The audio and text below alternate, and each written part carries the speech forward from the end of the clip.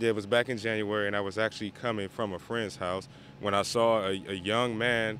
I mean, this kid, he couldn't have been more than 4 or 5 years old, and I knew that he didn't have enough clothes on, and it was like extremely cold outside. So when I saw him, he was staring dead at me when I was coming across the street. So I just approached him like, "Are you okay?" And he said, "Could you help me?"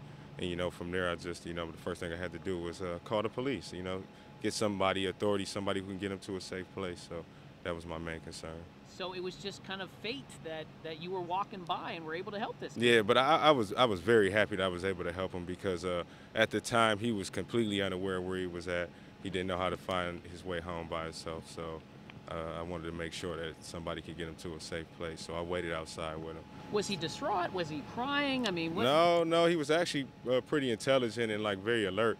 He wasn't as worried as I was, but I was just looking at him. I mean, it's a baby in my eyes. He's 4 or 5 years old. So just wanted to make sure that we could get him to a safe place.